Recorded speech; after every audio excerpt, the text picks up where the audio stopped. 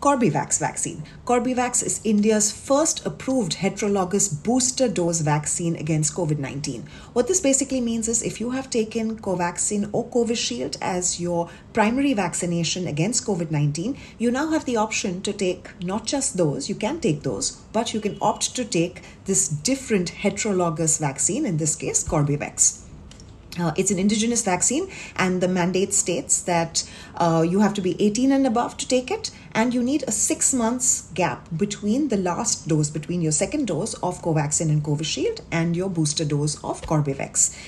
This ruling probably comes because of the rise in cases that we are again seeing in India, sadly. So it's a very welcome approval.